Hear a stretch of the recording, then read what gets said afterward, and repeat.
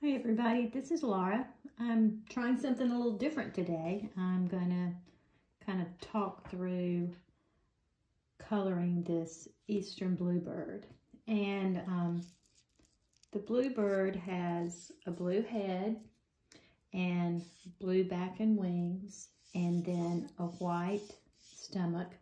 And then we think of this part here as red, but when I was looking at my source, it's really more of a brownish red than a bright red.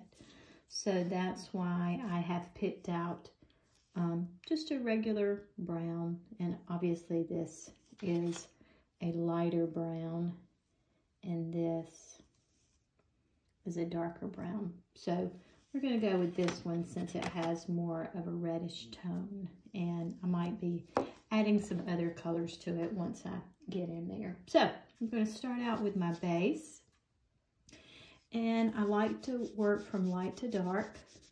So I'm just going to block in the white belly.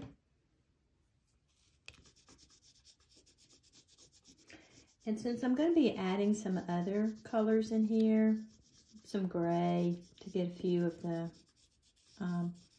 shadows and get the roundness, I'm not going to fill it in too much. I sketched out the bird with a colored pencil, and you can see that color coming through a little bit, but because these are not necessarily photorealistic, I'm okay with that. I kind of like the look of the color showing through. And a little bit under the tail here. I'm going to put that aside. And now I'm going to block in the blue. I'm going to start with a lighter blue.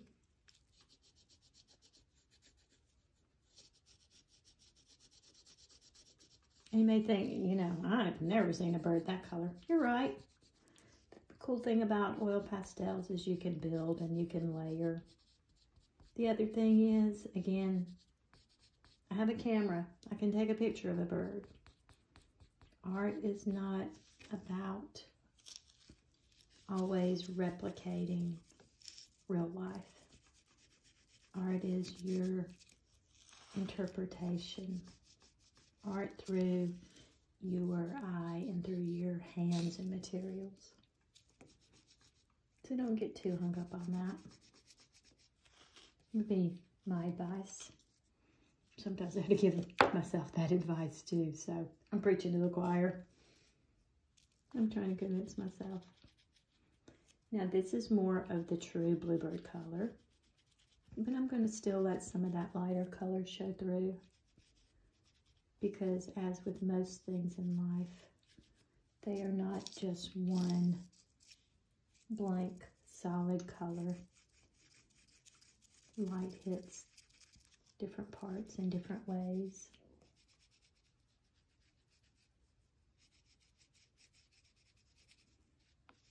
And it also helps to create that kind of texture of the feathers. They're a little bit darker here, one of these parts of the wings. And in fact, I'm going to add a little bit of black too, because they've got some really dark places. If I had a dark gray, I might use that instead, so it wouldn't go so dark, but my gray is a little bit more of a traditional gray. So I'm going to add a little bit of shading into the feathers around the curve of the belly. That helps to kind of create that more of a 3D effect. And as you can see, my birds right now do not have legs. I was trying to decide how I want them to be displayed, if they need legs, if I will add legs for support. But right now, they are legless, and that's okay. I'm going to create some of that lighter blue using the gray. And then I can also come back with a white. Now the colors that I am seeing are a little bit different than what I'm seeing on the screen. So, but that's okay.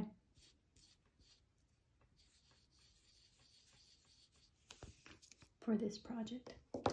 Alrighty, now comes the red, and I'm a little bit nervous about it. So I think what I'm going to do, since I am using brown, I want to lighten it up a little bit. So even though this is not going to stay white, I'm going to start that as white, because it's going to lighten up that brown when I put it on there so that it reads more red than brown. Yes, just like that.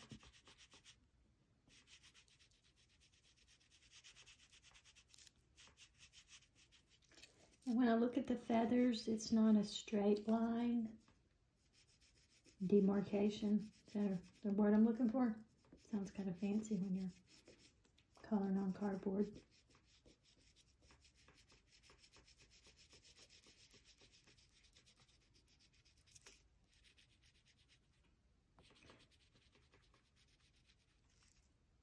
The red kind of comes down around the skull of the bird and up into the chest a little bit, and up into the chin and down into the chest.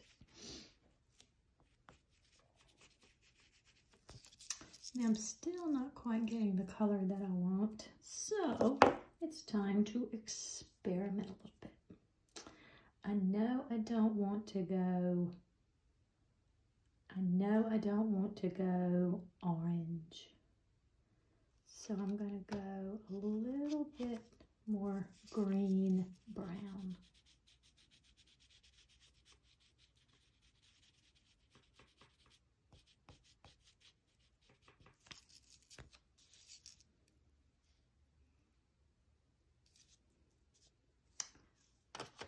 And now I think I'm going to go a little bit more red-orange.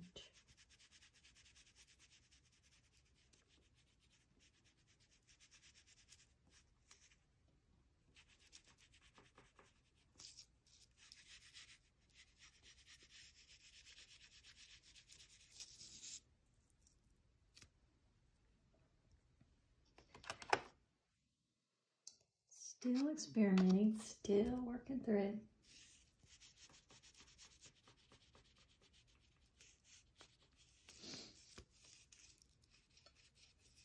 Adding a little white to the feathers, a little white up around the face. Now again, those feathers, there's not a distinct mark that separates and divides the colors, so they kind of blend together. And I think now I'm going to go back in with some of the brown.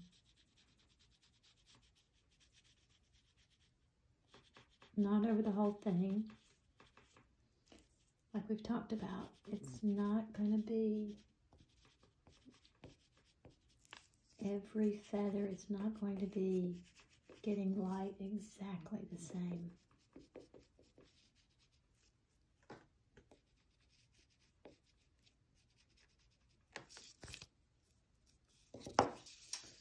Maybe a little bit more gray back in the bottom. And a little blending of the red tone and the white.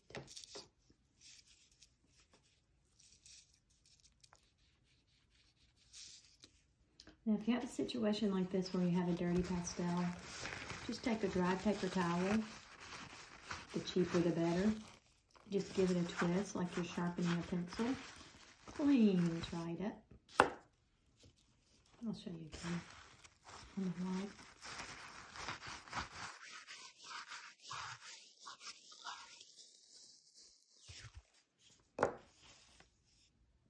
Okay, now, as I said, I work from light to dark.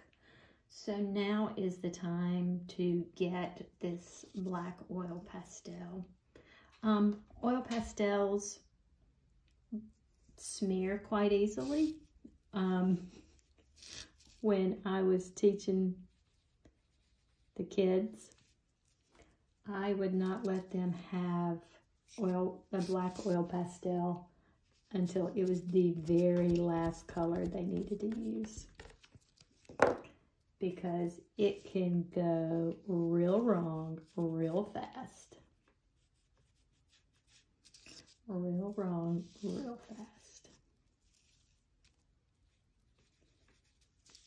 In a perfect world, this would be a little bit more pointed, but we're not going for perfection today.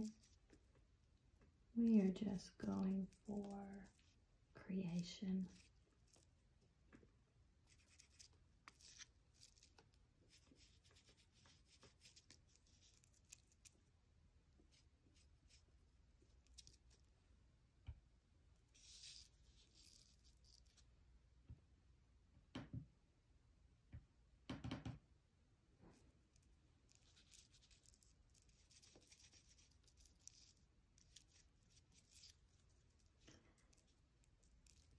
If I were doing this all by myself, not recording, I would have been finished by now, but just trying to slow down a little bit,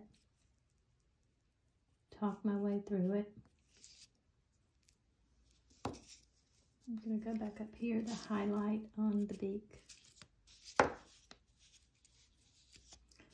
And a little more highlight on the wing.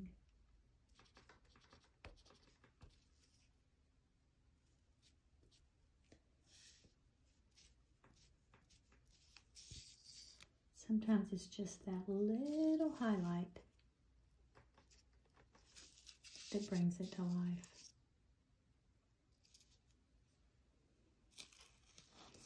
Again, my colors here are a little bit different.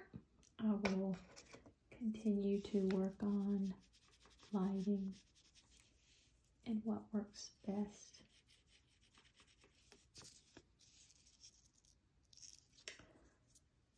But here is the little Eastern bluebird. And another thing about oil pastels, you can give them an intentional smear. Notice that I'm following the curve of the body. That's going to blend it in a more realistic manner, because the body is a sphere. And here I'm going to just kind of blend the wing in its natural direction. And what I will do next is put a little coat of acrylic sealer on it so that it will not continue to mark my hands and not mark other folks if they touch them, because these are not intended to be precious. They're practice and their creation.